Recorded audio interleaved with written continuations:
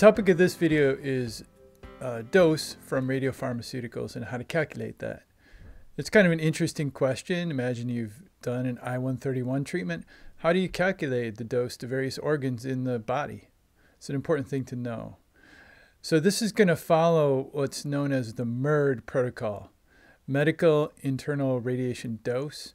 It's a very standard sort of recipe for calculating these doses, a very simplified protocol, and it's a standard in the field, even though it's quite simple. And I'm going to go through a pretty detailed calculation to show you how this works. Here we go. Okay, so let's consider a source here in the liver. It's emitting particles, photons here. Maybe there's an electron, an alpha particle, and so on. It depends on the isotope what it emits. And it hits these targets that I'm drawing in red here, multiple targets throughout the body. So we want to calculate the dose to each of these targets.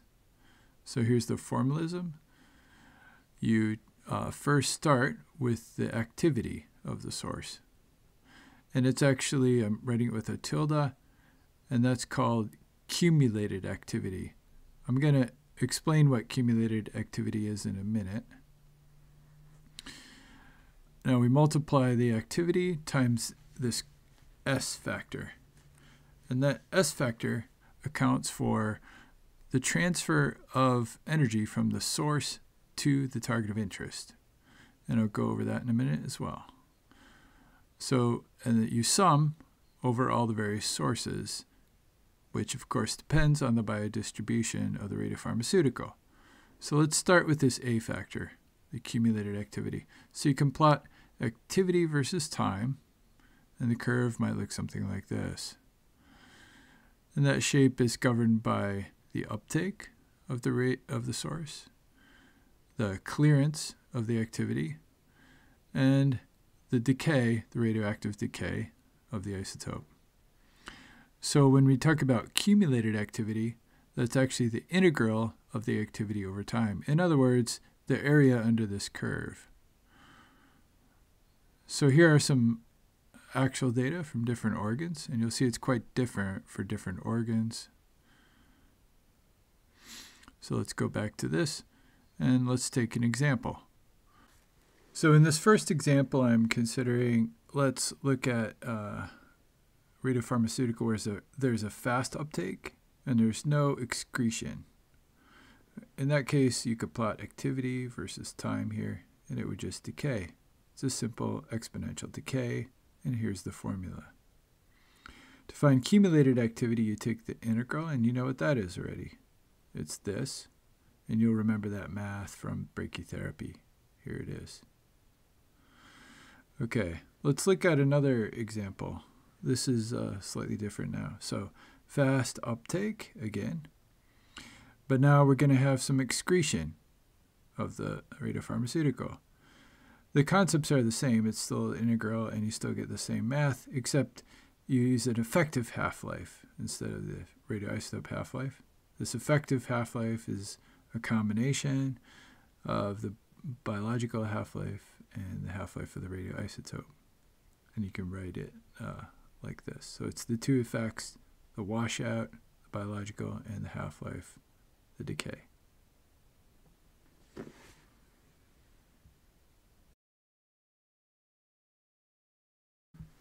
So now I'm going to get to this S factor. Let's look at the source. It's decaying. It's emitting particles. Here's a photon, particle 1. Here's another particle, beta particle. That's particle 2, an electron. Maybe it emits an alpha particle, particle 3. Maybe it emits another photon of a different energy, and we'll call that particle 4. So we're going to label these by the subscript I. So it goes 1, 2, 3, 4, and so on. Those different particles. So to write out S, we start first with N, the number of particles of type I, number emitted, and you multiply that by the energy of that ith particle. And then we multiply by a K factor, which turns the energy into a dose, basically. So it's a conversion factor that's calculated. And then finally, there's one more factor, phi. Again, each I particle has a phi factor. And that is some conversion from the source to the target, a conversion factor. And what you're converting here or defining is what fraction of energy, okay, is absorbed in the target. So, of course, this phi factor depends on what type of particle it is. It depends on the geometry. Something that's far away, of course, is going to absorb less energy from the source in the target, and so on. So I go back up here to S, and I multiply by the phi factor. And then I'm going to sum over all particles types I. And then I divide by m, the mass of the organ, to get energy per unit mass, which of course is dose. Yeah, this may seem all very complicated, but the reality is people don't go and calculate these factors themselves. It's all done for us. There are tables, and these S factors have been calculated using common isotopes based on standard patients. And these are phantoms of known geometry, so I'm showing some of them here. Here is an example of one such table. This is a table for technetium-99. Of course, every radioisotope is going to have its own table because the physics is completely different. So you can go and look up the source organ on the top, and then the target organ along the left, and then you can find what the S factor is for that combination of source and target. That gives you the calculation. So I think it may help to go over an example. In this problem, I'm going to consider 100 megabecquerels injected of sulfur colloid. Let's say this is technetium-99. And the problem is to calculate the dose to the lungs. Let's assume that 60% of the activity goes to the liver and nowhere else, and there's no clearance. Okay? So, first of all, we start with the accumulated activity, and we use that formula we saw, 0.693 times the initial activity times the half-life. This initial activity I gave you is 100 megabecquerels, right? And then, yeah, let's write that. That's also 2.7 millicuries, or 2700 microcuries. I write that just because the tables are in microcuries. Okay, and then the half-life, that's technetium half-life, which is 6.0 hours. So then the accumulated activity turns out to be this 0.6 and all these factors multiplied together, and the units are microcurie hours. Okay, so now we look it up.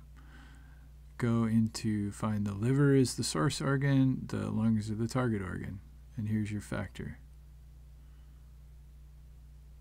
So we write down that factor. S is that factor from the table, and the units are centigrade per microcurie hour. Okay, so let me just type it out and get the answer. Google is great. There we go. Okay, so that was dose is 0.016, and the units are centigrade. So one final concept here worth mentioning is effective dose. This is kind of really a reminder going back to the last video. So you start by figuring out first, you take dose, absorbed dose, and convert to equivalent dose with those radiation weighting factors. And then to find effective dose, of course, you remember that you're summing over all tissues, and you're taking the weighted tissue weighting factor times the dose equivalent to get effective dose. And those are in sieverts.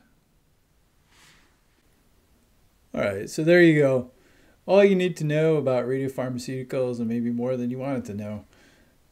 Well, the basics anyway.